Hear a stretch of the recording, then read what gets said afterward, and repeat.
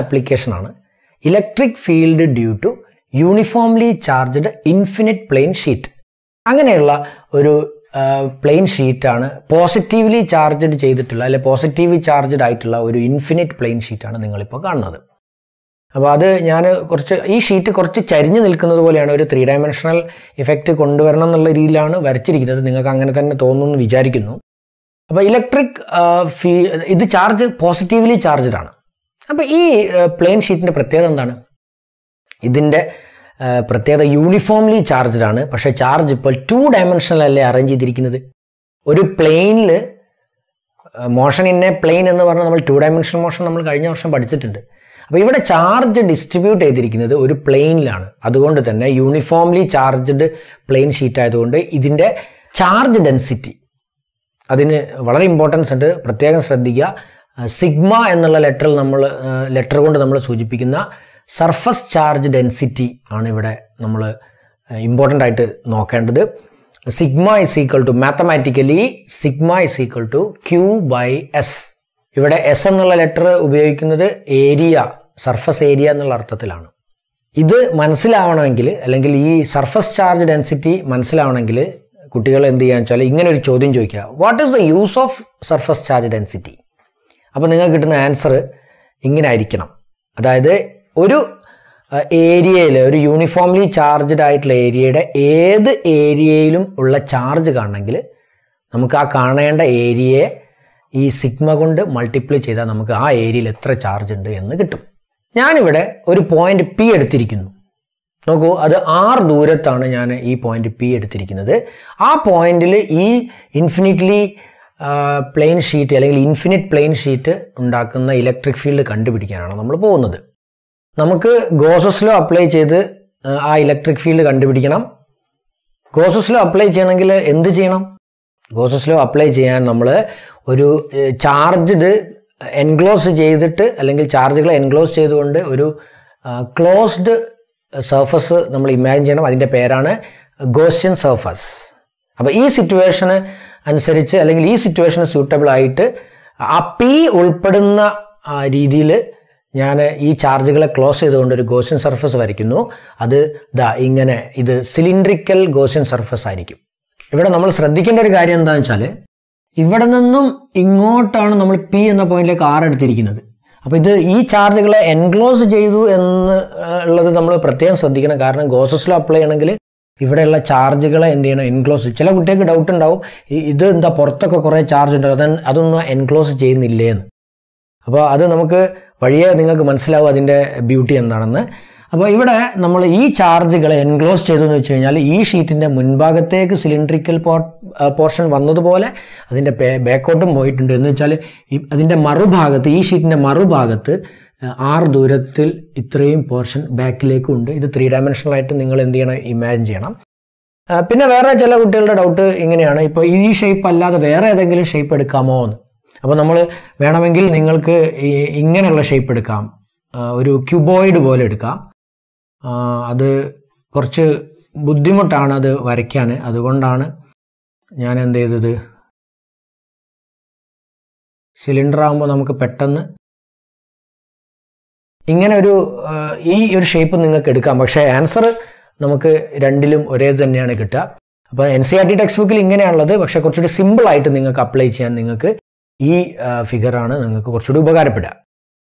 Electric field lines ഇങ്ങോട്ട് positive ചാർജിൽ നിന്നും പുറത്തേക്കാണ് പോവുക. അതേപോലെ അപ്പുറത്തെ സർഫസിൽ നിന്നും ഇലക്ട്രിക് ഫീൽഡ് ലൈൻസ് പുറത്തേക്ക് പോകുന്നുണ്ട്. എന്ന് വെച്ചാൽ ഇത് വളരെ ശ്രദ്ധിക്കേണ്ട ഒരു കാര്യമാണ്. പോസിറ്റീവ് ചാർജിൽ നിന്നും പുറത്തേക്ക് ഇലക്ട്രിക് ഫീൽഡ് ലൈൻസ് പോകുന്നുണ്ട്. ഞാൻ എല്ലാ ഇലക്ട്രിക് ഫീൽഡ് ലൈൻസും ഞാൻ വരയ്ക്കുന്നില്ല, കാരണം അപ്പോൾ ഈ ഫിഗർ കുറച്ചുകൂടി കോംപ്ലിക്കേറ്റഡ് ആവും. അതുപോലെ ഇലക്ട്രിക് ഫീൽഡ് അപ്പുറത്തെ ഭാഗത്തേക്ക് പുറത്തേക്ക് പോകുന്നുണ്ട്. അപ്പോൾ ഇവിടെ നമ്മളൊരു area vector S vector consider ചെയ്യുകയാണെങ്കിൽ ഔട്ട്വേർഡ് നോർമൽ, ഇവിടെയും ഔട്ട്വേർഡ് നോർമൽ എന്ന് വെച്ചാൽ ഇങ്ങനെയായിരിക്കും. What is the angle between this E and S? രണ്ടും ഒരേ ഡയറക്ഷനിലാണല്ലേ. അപ്പോൾ 0 ഡിഗ്രിയാണ്. 0 ഡിഗ്രിയാണ് നമുക്ക് ഇതിൻ്റെ ഇടയിലുള്ള ആംഗിൾ തീറ്റ കിട്ടുക. അപ്പോൾ ഗോസ്സ് ലോ അപ്ലൈ ചെയ്യുമ്പോൾ നമുക്കറിയാം phi is equal to Q enclosed by epsilon 0. ഇവിടെ ടോട്ടൽ ഫ്ലക്സ് ഇതിലൂടെ ഇങ്ങോട്ടും അതുപോലെ ഇപ്പുറത്തോടെ പുറത്തേക്ക് ഇതിലെ ഇങ്ങോട്ടും പോകുന്നുണ്ട്. എന്നാൽ ഇലക്ട്രിക് ഫീൽഡ് ലൈൻസ് മേലോട്ട് പോകുന്നില്ലല്ലോ. കാരണം ഒരു പ്ലെയിൻ ഷീറ്റിൽ നിന്നും ഈ ഇൻഫിനിറ്റ് പ്ലെയിൻ ഷീറ്റാണ്. അതുകൊണ്ട് ഈ ഭാഗത്തേക്കും അതുപോലെ തന്നെ ഈ ഭാഗത്തേക്ക് അതിൻ്റെ പിന്നോട്ട് മാത്രമേ ഇലക്ട്രിക് ഫീൽഡ് ലൈൻസ് പോവുള്ളൂ. അപ്പോൾ ടോട്ടൽ ഇലക്ട്രിക് ഫ്ലക്സ് കാണുമ്പോൾ നമ്മൾ ഇത്രയും ഏരിയ നോക്കൂ. ഇവിടെ സർക്കുലാർ ഏരിയ, ഈ സിലിണ്ടറിന്റെ സർക്കുലാർ മുഖത്തിലൂടെയുള്ള അല്ലെങ്കിൽ ഈ ഫേസിലൂടെയുള്ള ഇലക്ട്രിക് ഫ്ലക്സും പ്ലസ് ഇതിന് ഈ ഇപ്പുറത്ത് ഇലക്ട്രിക് ഫ്ലക്സ് ഉണ്ടാവും. അപ്പോൾ ടോട്ടൽ ഇലക്ട്രിക് ഫ്ലക്സ് നമുക്ക് phi is equal to by definition നമുക്കറിയാം ഇ ഇൻറ്റു എസ് ആണ്. ഇ എസ് കോസ് തീറ്റയാണ്. രണ്ട് ഫേസിലും ഇക്കും എസിനും ഇടയിലുള്ള ആംഗിൾ 0 ആണ്. അതുകൊണ്ട് E S plus E S. അപ്പോൾ എത്ര കിട്ടും നമുക്ക്? ഫൈ ഈസ് ഈക്വൽ ടു നമുക്ക് 2ES എന്ന് കിട്ടും. ഇതിനെ നമുക്ക് ഇക്വേഷൻ നമ്പർ 1 എന്ന് വിളിക്കാം.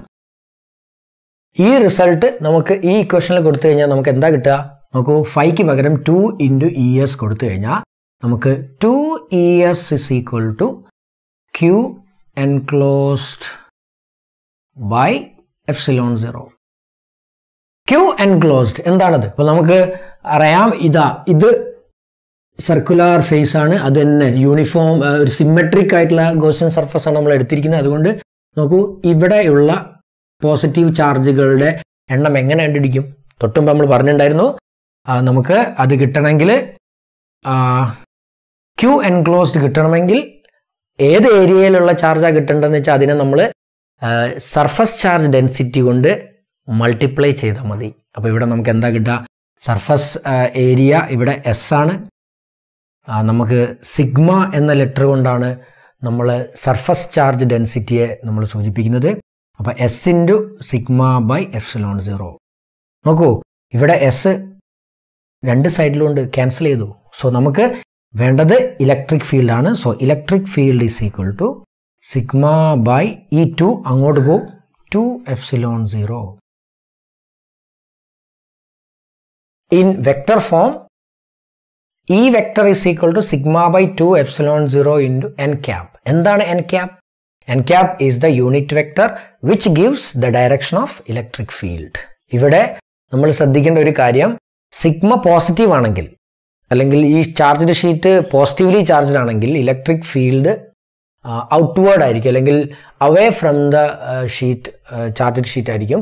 അല്ലെങ്കിൽ സിഗ്മ നെഗറ്റീവ് ആണെങ്കിൽ അഥവാ charged sheet negatively charged sheet ആണെങ്കിൽ electric field inward towards the sheet ആയിരിക്കും. ഇവിടെ വേറൊരു ഇമ്പോർട്ടൻറ്റ് പോയിന്റ് നിങ്ങൾ ശ്രദ്ധിച്ചോ?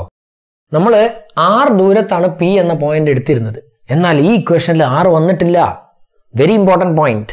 Electric field due to uniformly charged infinite plain sheet is independent of distance from it. ഇപ്പം പഠിച്ചു കഴിഞ്ഞാൽ ഈ തിയറി ഒന്ന്, ഈ ചാർജ്ഡ് ഷീറ്റിൻ്റെ ഈ ഒരു തിയറി നമുക്കൊന്ന് മനസ്സിലുറപ്പിക്കുന്നതിന് വേണ്ടി നമുക്ക് ഒരു പ്രോബ്ലം ചെയ്യാം. പോസ് ചെയ്യുക, ക്വസ്റ്റ്യൻ സ്ക്രീനിലെ ക്വസ്റ്റ്യൻ നിങ്ങൾ എഴുതിയെടുക്കുക, എന്നിട്ട് സ്വയം ഒന്ന് ശ്രമിച്ചു നോക്കുക. കിട്ടുന്നില്ലെങ്കിൽ മാത്രം വീഡിയോ ശ്രദ്ധിക്കുക. ഇത് വളരെ ഇമ്പോർട്ടൻ്റ് ആയിട്ടുള്ള ഒരു പ്രോബ്ലമാണ്. അതിൻ്റെ കാരണം നമുക്കിത് അടുത്ത ചാപ്റ്ററിലും ഇതേപോലെ പ്രോബ്ലം നിങ്ങൾക്ക് കിട്ടും. ആ സമയത്ത് ഈസി ആയിട്ട് ചെയ്യണമെങ്കിൽ ഇത് നന്നായിട്ട് ഒന്ന് പ്രാക്ടീസ് ചെയ്യുന്നത് നന്നായിരിക്കും. ക്വസ്റ്റ്യനിൽ തന്നിട്ടുള്ളത് ഇങ്ങനെയാണ്: രണ്ട് ലാർജ് ഷീറ്റുകൾ ചാർജ് ചെയ്തിട്ടുണ്ട്.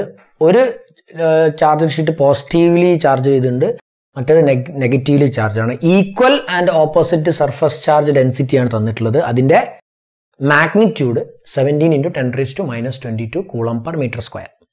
നമ്മളോട് പറഞ്ഞിട്ടുള്ളത് ഇലക്ട്രിക് ഫീൽഡ് കാണാനാണ്, പക്ഷേ കുറച്ച് കോംപ്ലിക്കേറ്റഡ് ആണ്. പറഞ്ഞിട്ടുള്ളത് ഒന്നാമത്തെ നമുക്കിവിടെ ഈ രണ്ട് പ്ലേറ്റുകൾ എ എന്നും ബി എന്നും വിളിക്കാം. എയുടെ ലെഫ്റ്റ് സൈഡിൽ, അതായത് റീജിയൻ 1, അവിടെയുള്ള ഇലക്ട്രിക് ഫീൽഡ്, ഈ രണ്ട് ചാർജ്ഡ് ഷീറ്റ് ഉണ്ടാക്കുന്ന ഇലക്ട്രിക് ഫീൽഡ്, അതേപോലെ എക്കും ബിക്കും, എ പ്ലേറ്റിനും ബി പ്ലേറ്റിനും ഇടയിലുള്ള റീജിയനിൽ ഇലക്ട്രിക് ഫീൽഡ് എത്രയായിരിക്കും, അതുപോലെ റീജിയൻ 3യിലുള്ള ഇലക്ട്രിക് ഫീൽഡും കാണണം. അപ്പോൾ നമുക്ക് അതെങ്ങനെയാണ് ചെയ്യാൻ നോക്കാം. നമുക്ക് electric field due to A charged infinitely large uniformly charged sheet കാണാനുള്ള equation is equal to sigma by 2 epsilon 0 ആണ്. അപ്പോൾ ഇത് കാണുമ്പോഴേക്കും നമ്മൾ ഇതിനകത്ത് എന്ത് ചെയ്ത് സിഗ്മയും എപ്സിലോൺ 0യും 2ഉം സബ്സ്റ്റിറ്റ്യൂട്ട് ചെയ്തിട്ട് നമ്മളത് ആൻസർ കണ്ടുപിടിക്കാൻ ശ്രമിക്കും. അപ്പോൾ ഇവിടെ ഒരു ചതിക്കുഴി ഉള്ളത് എന്താണെന്ന് വെച്ചാൽ electric field is A vector quantity. അപ്പോൾ ഇവിടെ രണ്ട് ചാർജ്ഡ് ഷീറ്റുകൾ ഉണ്ടാക്കുന്ന റിസൾട്ടന്റ് ഇലക്ട്രിക് ഫീൽഡാണ് കാണേണ്ടത്. നോക്കൂ, റീജിയൺ 1 ഞാനൊരു പോയിന്റ് കൺസിഡർ ചെയ്യുകയാണെങ്കിൽ പോസിറ്റീവ് ചാർജ്ഡ് ഷീറ്റ് ഇവിടെ ഉണ്ടാക്കുന്ന ഇലക്ട്രിക് ഫീൽഡ് എങ്ങോട്ടായിരിക്കും? നമ്മളത് അവേ ഫ്രം ദ ഷീറ്റ് ആണ് പറഞ്ഞിട്ട്, കാരണം പോസിറ്റീവിൽ നിന്നും പുറത്തേക്കാണ് ഇലക്ട്രിക് ഫീൽഡിന്റെ ഡയറക്ഷൻ ഉണ്ടാവുക. അപ്പോൾ ഇതാണ് EA എന്ന് പറയുന്നത്. ക്ലിയർ? അതേപോലെ minus charged sheet same surface charge density തന്നെയാണ്, പക്ഷെ നെഗറ്റീവ് ആണെന്നുള്ളൂ. അത് ഇവിടെ ഉണ്ടാക്കുന്ന ഇലക്ട്രിക് ഫീൽഡ് എങ്ങോട്ടായിരിക്കും? അത് നെഗറ്റീവ് ചാർജിലേക്ക് ടുവേർഡ്സ് ദ ഷീറ്റ് ആണ് അല്ലേ. അപ്പോൾ നമ്മളിങ്ങനെ വരച്ചു. ഉടനെ തന്നെ ചില കുട്ടികൾ ആലോചിക്കുന്നത്, എന്താ സാറ് രണ്ടും ഒരേ ഇലക്ട്രിക് ഫീൽഡിന് ഒരേ മാഗ്നിറ്റ്യൂഡ് കൊടുത്തിരിക്കുന്നതാണ്. അത് തന്നെയാണ് ഇവിടുത്തെ കീ പോയിന്റ് അല്ലെങ്കിൽ ടേണിംഗ് പോയിന്റ്.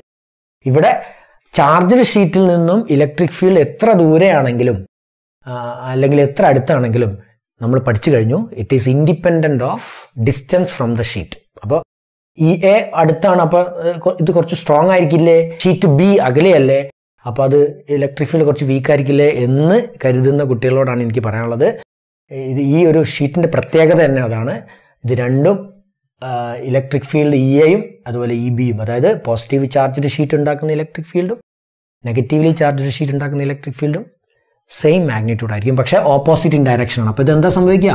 ഈ റീജിയണിൽ ഇലക്ട്രിക് ഫീൽഡ് 0 ആയിരിക്കും. അപ്പോൾ A ക്വസ്റ്റ്യൻ്റെ ആൻസർ കിട്ടിയില്ലേ? അപ്പോൾ ഒന്നാമത്തെ ഷീറ്റിന്റെ ഔട്ട്സൈഡ് എന്ന് പറയുമ്പോൾ നമുക്ക് റീജിയൻ 1 അവിടെയുള്ള ഇലക്ട്രിക് ഫീൽഡ് 0 ആയിരിക്കും. ഇനി B ക്വസ്റ്റ്യൻ എങ്ങനെയാണ് ആൻസർ ചെയ്യാൻ നോക്കാം. അതും 0 ആയിരിക്കും. അതിന്റെ കാരണം നമ്മൾ നേരത്തെ A ക്വസ്റ്റ്യൻ ചെയ്തതുപോലെ തന്നെയാണ്. കാരണം രണ്ടാമത്തെ പ്ലേറ്റിന്റെ ഔട്ടർ റീജിയൻ എന്ന് പറഞ്ഞാൽ നമ്മളിവിടുത്തെ റീജിയൻ 3 ആണ്. അപ്പോൾ നമുക്കൊരു പോയിന്റ് ഇവിടെ മാർക്ക് ചെയ്യാം. A എന്ന പ്ലേറ്റ് ഇവിടെ ഉണ്ടാക്കുന്ന ഇലക്ട്രിക് ഫീൽഡ് ഇങ്ങോട്ടായിരിക്കും. അതിന്റെ കാരണം എന്താ? പോസിറ്റീവ് ചാർജ് ഉണ്ടാക്കുന്ന ഇലക്ട്രിക് ഫീൽഡ് എപ്പോഴും പോസിറ്റീവ് നിന്നും അകലേക്കായിരിക്കും അല്ലെങ്കിൽ പുറത്തേക്കായിരിക്കും. ഇനി നെഗറ്റീവ് ചാർജ് ഇവിടെ ഉണ്ടാക്കുന്ന ഇലക്ട്രിക് ഫീൽഡ് എങ്ങോട്ടായിരിക്കും?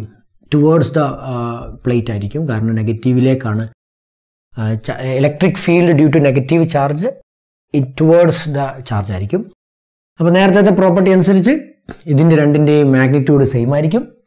സോ ആൻസർ അവിടെയുള്ള ഇലക്ട്രിക് ഫീൽഡ് ക്യാൻസൽ ചെയ്തു പോകും. ഇനി C പാർട്ട് എന്താണെന്ന് നോക്കാം. ഈ രണ്ട് പ്ലേറ്റിന്റെ ഇടയിലുള്ള ഇലക്ട്രിക് ഫീൽഡാണ് കാണാൻ പോകുന്നത്. ഞാനിപ്പോൾ ഒരു പോയിന്റ് മാർക്ക് ചെയ്ത് കണ്ടോ, അവിടെയുള്ള ഇലക്ട്രിക് ഫീൽഡ് എങ്ങനെ കാണും? ഇതേപോലെ നമുക്കൊന്ന് വരച്ചു നോക്കാം. ഇലക്ട്രിക് ഫീൽഡ് വെക്ടർ ആയതുകൊണ്ട് നമ്മൾ വെക്ടർ സമ്മാണ് എടുക്കുന്നത്. ഈ പ്ലേറ്റ് ഉണ്ടാക്കുന്ന ഇലക്ട്രിക് ഫീൽഡ് ഇങ്ങോട്ട്, കാരണം ഇതേ നോക്കൂ, ഇവൻ ഈ സൈഡിൽ ഉണ്ടാക്കുന്നത് അവേ ഫ്രം ദ ഷീറ്റാണ്. ഇതാണ് EA. ഇനി നെഗറ്റീവ്ലി ചാർജ്ഡ് പ്ലേറ്റ് ഉണ്ടാക്കുന്ന ഇലക്ട്രിക് ഫീൽഡ് എങ്ങോട്ടായിരിക്കും? അതും ഇങ്ങോട്ട് തന്നെ ആയിരിക്കും. സർപ്രൈസ്. എന്തുകൊണ്ട്? നെഗറ്റീവ് ചാർജ് ഉണ്ടാക്കുന്ന ഇലക്ട്രിക് ഫീൽഡ് എപ്പോഴും നെഗറ്റീവിലേക്കായിരിക്കും. പോസിറ്റീവ് ചാർജ് ഉണ്ടാക്കുന്ന ഇലക്ട്രിക് ഫീൽഡ് എപ്പോഴും പോസിറ്റീവിൽ നിന്നും അകലേക്കായിരിക്കും. സോ ഇവിടെ നമുക്ക് EAയും EBയും ഒരേ ഡയറക്ഷനിൽ തന്നെയാണ് കിട്ടിയിരിക്കുന്നത്. എന്ന് വെച്ചാൽ അതിൻ്റെ അർത്ഥം നമ്മൾ രണ്ട് വെക്ടറുകൾ ഒരേ ഡയറക്ഷനിൽ വന്നാൽ നമ്മൾ എന്ത് ചെയ്യണം? അതിനെ കൂട്ടണം. സോ C പാർട്ട് നമ്മൾ ചെയ്യുന്നത്, ഒരു ഷീറ്റ് ഉണ്ടാക്കുന്ന ഇലക്ട്രിക് ഫീൽഡ് σ/2ε0 പ്ലസ്, നോക്കൂ രണ്ടും ഒരേ ഡയറക്ഷൻ, അപ്പോൾ നമ്മൾ കൂട്ടുക ചെയ്യേണ്ടത് σ/2ε0. എത്ര കിട്ടുക? So this electric field at the region 2 E2 നമുക്ക് കിട്ടുന്നത് σ/2ε0 പ്ലസ് σ/2ε0 2σ/2ε0. അപ്പോൾ നമുക്ക് കിട്ടുന്നത് σ/ε0. അപ്പോൾ നമുക്ക് ഈ ഇക്വേഷനിൽ തന്നിരിക്കുന്ന സിഗ്മ സബ്സ്റ്റിറ്റ്യൂട്ട് ചെയ്യുന്നു.